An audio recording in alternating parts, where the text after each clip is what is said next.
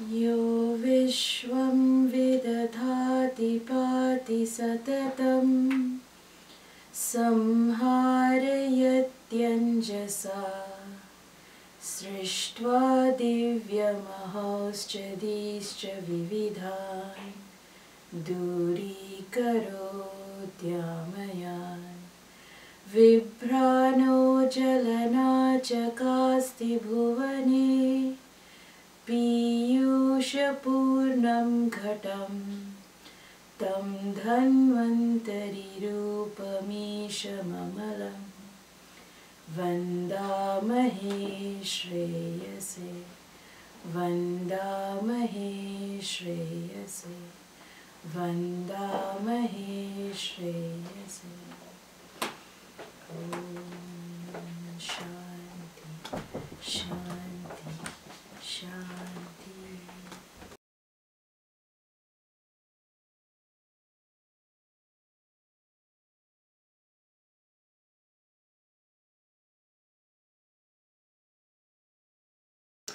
Hello, welcome back everyone. Today we will be talking about different aspects of examination. So previously you may have gone through these aspects where we look at Dasa Vidha Pariksha, which are the 10 aspects of examination, as well as Vidha Pariksha, or 8 aspects of examination. So in that, what we're looking at is we're trying to figure out the exact state of health and all of the different factors that play into a person's health or play into the development of a disease. So it gives us a clear idea as to what is the situation of that person at this particular time and how we can address whatever issues may be they're confronted with. So in the 10 aspects of examination, or the Dasa Vidha Pariksha, we're actually looking at the state of health from the person, all aspects such as their constitution or their prakriti, their state of agni, the state of doshas and dhatus, and so on and so forth. We'll talk about it in a minute. And in the other aspect of examination, the Vidha Pariksha, we're actually going to be examining biological parameters. So for instance, the state of nadi, or their pulse. So we're going to be looking at the different changes in their stool or their defecation health. Also in urinary health, we're going to be looking at all of those factors. So those are the biological factors in their body, and this is how we examine them as per Ayurveda. In the ancient days, we didn't have imaging instruments and we didn't have other forms of or tools for examination. So this is what we used, or this is what our acharyas used in order to understand exactly what is happening in a person's body and what is the best way for us to approach for treatment. Okay? So in Dasa Vidha Pariksha, there are 10, it's sort of the 10-fold aspects of examination. So in that, we're looking at the individual, and we're looking at not just internal health, but we're also looking at their environment as a whole and how that plays into their particular state of health at that particular time.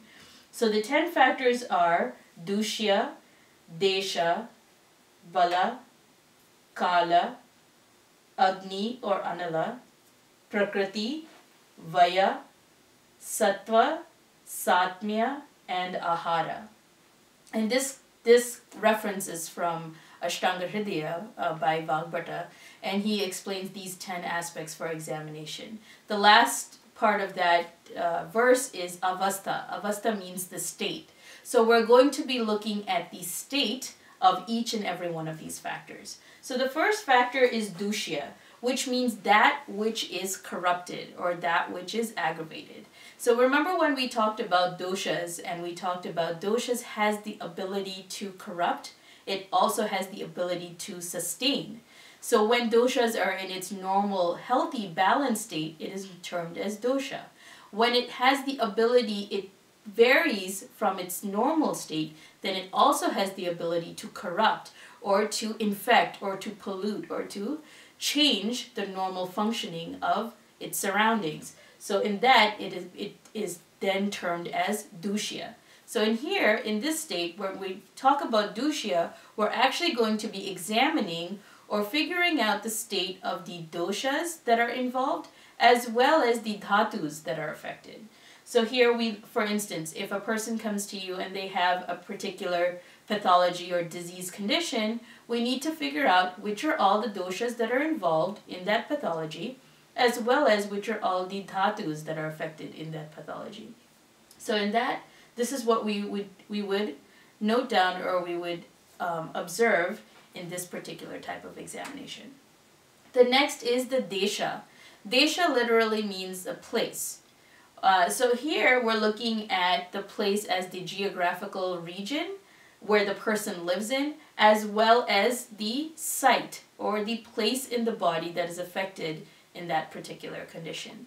The reason why the geographical location is very important is because, again, the body responds to its environment in different ways, which we know as the different changes in the doshas according to seasons, which we've already gone through, as well as we look at the different climates that the person is exposed to. So for instance, if a person is living in a desert region, it means that they are more exposed to very dry, hot climate, whereas opposed to if they were living in a mountainous region or somewhere where it's very cold, it tends to be, again, more cold, more moist, more damp.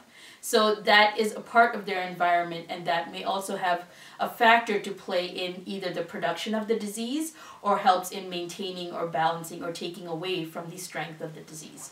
So this is very important for us to understand.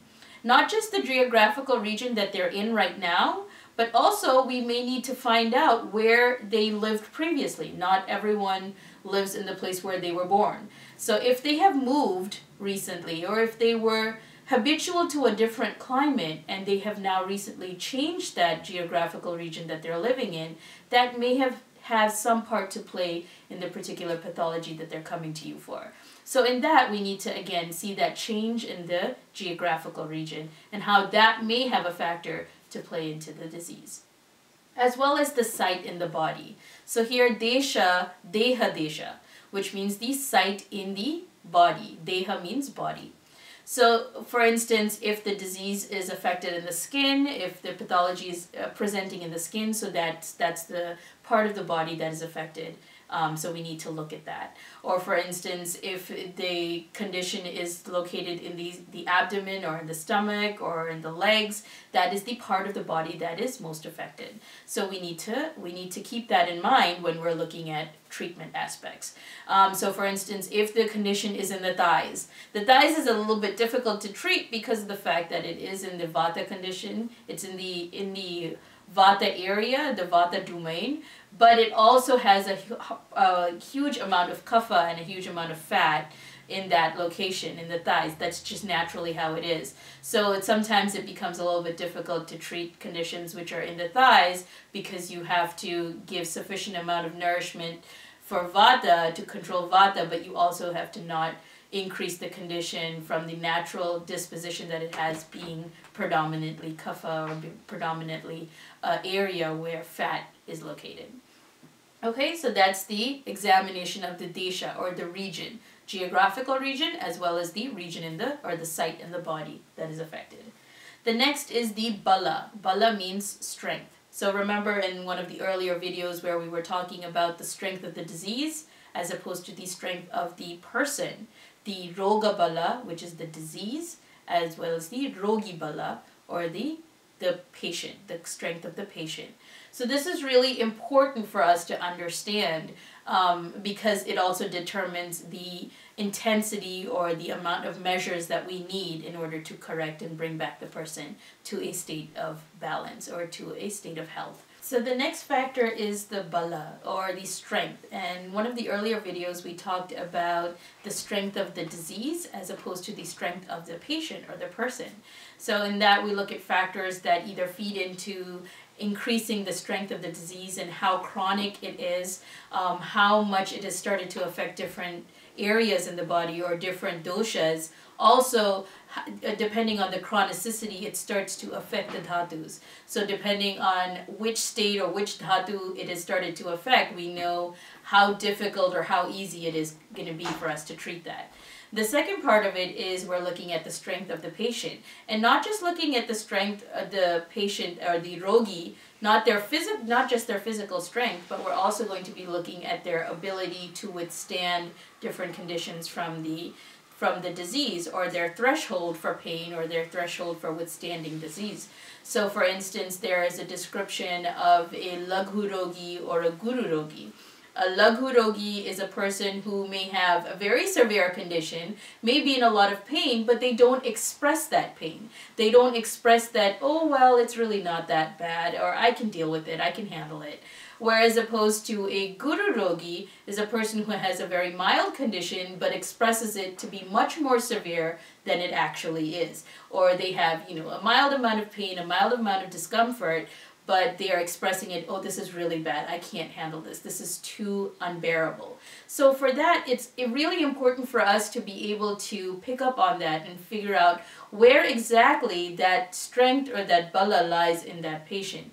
Because if they are expressing their symptoms much more than it actually is, we need to pick up on the other factors that their body is going to be telling us. Their body is going to be giving off these certain signs and symptoms.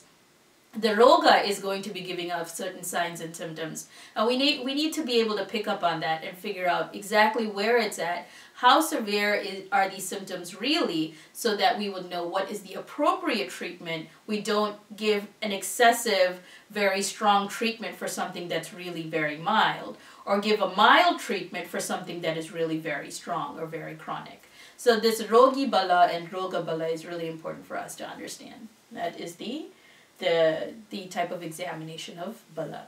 The next is the examination of kala, or time. Here we need to look at the season. We also need to look at the chronicity of the disease. So for instance, if we know that the different changes in doshas according to seasons, where it's more predominant. So for instance, if you are getting a vata condition in the winter time, you know that it naturally tends to happen because of the climatic change that has some of the similar qualities and gunas that would feed into the disease condition. It contributes to the strength of the disease. So in that case, even if we were to progress and to prolong the treatment, we know that once that season changes and there's a change in the climate, naturally the strength of the disease is going to reduce because it no longer has that factor that's feeding into it. So once the season changes, the severity or the severity of symptoms will naturally decline as the season changes. So we need to also understand the chronicity of the disease or the progression of the disease. So for instance, in classical texts, we know that there are two descriptions of disease, either nava or jirna. Nava means new. So if the disease is of a recent onset, it doesn't have as much strength. It's just recently gained strength. It's recently been able to produce these signs and symptoms, and it didn't have enough time to start affecting more and more amount of doshas, more amount of dhatus. It hasn't started to deteriorate the structures. So it is known as a nava roga or a nava avastha. Whereas if it becomes jirna, jirna means it has grown, it has matured. So once it has matured, which means the disease has gained enough strength that it is able to withstand or maintain itself as a disease, as well as it gains more and more strength from factors and different factors, different qualities, different activities, so that it can start to progress and start to build and grow into a more and more complicated disease condition. So that kala, or that time that has passed from the onset of the disease, is really important for us to understand how strong it is and what are the treatment measures that we need to use for that. A good example of that is also in jwara or in fevers. If it is a recent onset of a jwara, it is also known as, it is in the ama avastha, or it is in the state where ama is present. Ama is contributing to the production of that jwara or that fever. Once it passes 7 days, 7 to 10 days, it now enters into the Jirna Avastha. So if a person has had a fever for more than 7 days, it is no longer because of the ama that fever is existing, but it is now become the chronic state of fever, and now the ama state has gone. It is more now affecting the doshas, it's affecting the dhatus, and the treatment of that would be different. If you're treating something that has ama or that is in a newer state, we need to first address the ama, we need to address the milder state of the disease. Once it becomes chronic, then again it's more complicated, so the treatment for that would be different. Okay? So the next aspect that we examine is the Agni. And as we've gone through in some of the earlier videos, we've talked about the states of Agni, the different stages it will be at, the different pathologies and signs and symptoms that it may exhibit. So the state of Agni is really important. Also, if it is aligned with the person's Prakriti, or if it is different than the person's Prakriti, what is expected for that Prakriti. Also, if the state of Agni is being changed according to the season, all of these different factors that we need to look at, because as we mentioned earlier, Charaka Samhita says that treating the Agni is half of treatment. If you're able to successfully increase a person's Agni and able to get through that one hurdle, that itself can be the major factor that determines the success of your treatment. So determining the person's and the state of their Agni is really, really important for us to understand, again, what we're going to determine how our treatment is going to be. If we need to first increase Agni, or if we can first directly give treatment measures that's going to affect the disease condition to reduce the disease condition. So the next factor is Prakriti. And as we all know how important it is for us to understand Prakriti, or the constitution of a person. Remember, the constitution of a person cannot ever really change. Even if a person is of Vata Pittaja type or a Pitta Kaphaja type, sometimes the doshas may be more predominant at one point in their life as opposed to another point in their life. But even then, their Prakriti, their innate constitution, is always going to be the same.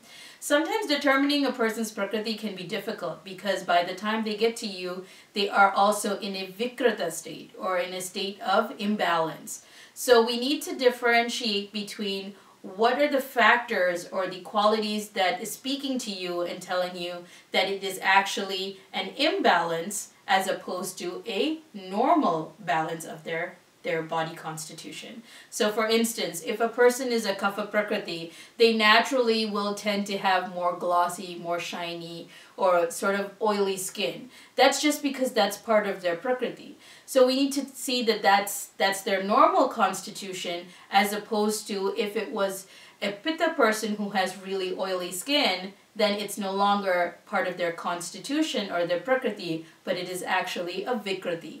So by seeing those signs and symptoms, they're not going to be able to tell you this is my Prakriti or this is my Vikriti. You're going to be seeing that the person has oily skin. What we need to determine is that oily skin a normal oily skin, or is that oily skin part of the disease condition or part of the Vikriti? Okay? So determining a person's constitution is really important for us, again, to understand what are the treatment measures we're going to be using. The next factor that we examine is the person's age, or Vaya. So we know that there are certain doshas that are predominant as per different stages in our life. So if a person is in adolescence, from birth to adolescence is the Kapha stage of life, if they show up with a Kapha Vikriti, or a imbalance of Kapha, or a Kapha sort of related disease condition, that is normal and expected of that age group. So treating that, again, would be fairly simple, because it is what is expected at that particular time. Whereas opposed to having a Kapha condition or a Kapha disease in the Pitta stage of life means even there are not factors that are feeding into the Kapha naturally, there are abnormal factors that are feeding into the Kapha. And even though it's the Pitta stage of life, you should expect Pitta-related conditions. Instead, the Kapha conditions are so strong that it is able to, again, manifest or come up at the Pitta stage in life. So that's where, again, we need to look at their age, and also that also determines the appropriate treatment as well. The type of treatment or the type of measures that we would use for an adolescent or for a child would be very different than that we would use for a person in the pitta stage of their life, as opposed to what we would need to use for a person in their elderly state of life or in geriatric conditions. Okay? The next factor that we examine is the sattva. Sattva is another synonym for the mind, where we look at the psychological state. And that's, again, very important because we know now in Ayurveda how important the mind has a role in playing for production of disease or for manifestation of disease.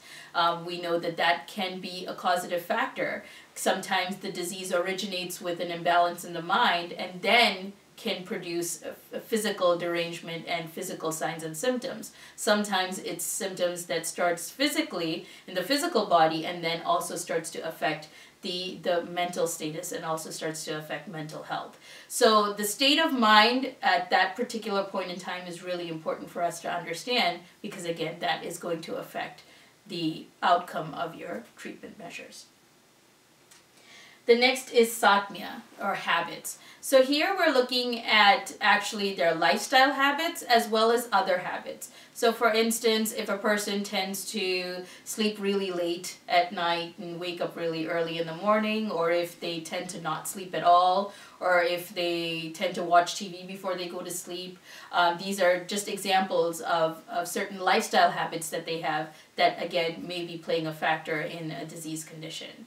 Other things that we know, other habits, if they exercise or if they don't, if they tend to travel a lot, these are habits, or these are things that are satmya to them that we need to understand. Satmya means anything that is habitual, anything that the person is doing repeatedly in their life, that we need to know about those habits. Sometimes there are things that are unhealthy habits that your body becomes so used to that it's not producing unwanted effects. So those are known as unhealthy habits, but also habits that your body is used to. So for instance, those are termed as okasatmya. So for instance, if a person drinks a lot of coffee, but even after drinking a lot of coffee, they're still able to fall asleep. I know there are a lot of people who can drink a cup of coffee and then go directly to bed and they're fine. The caffeine doesn't affect them. And so that has become habitual to their body, that it is an unhealthy habit, but it's still a habit so that they are not affected by that caffeine. So those are certain things that we need to know. Also other habits such as smoking or drinking, or even habits such as untimely meals. All of these are habits, anything that is in repetition in their daily life we need to know about. So those are things that are satmya that we need to examine. And the last is ahara, diet. We all know how important diet is in Ayurveda because we know that, the term that we are what we eat. It's a major part of us understanding how the body responds to what we're putting in. And that's why also ahara, or food or diet, can be such a huge factor in changing a person's state of health. So whatever type of diet, whatever type of foods that they eat, we need to know about. We need to take a full, long history about what they would eat on a daily basis, what they used to eat before, if their dietary habits have changed recently, even if depending on their age, what were some of their dietary habits as a child. If you feel that that's a factor that may be playing into their disease condition right now, sometimes there's accumulation that has occurred in the body from what, unhealthy habits, unhealthy dietary habits that we've had previously, and there's a buildup in the body, and that may be causing the pathology that you have now. So we need to understand a full history and a full background of the dietary habits of a person. So here in all of these 10 factors now, you can see that we're looking at the person as a whole. When we say Ayurvedic is a holistic medicine, this is what we mean. We're looking at every single aspect of the person, including their environment, how their body is reacting to that environment, and where this imbalance may have occurred, so that we can help to now fix that imbalance and so that we can bring them again back to a state of health.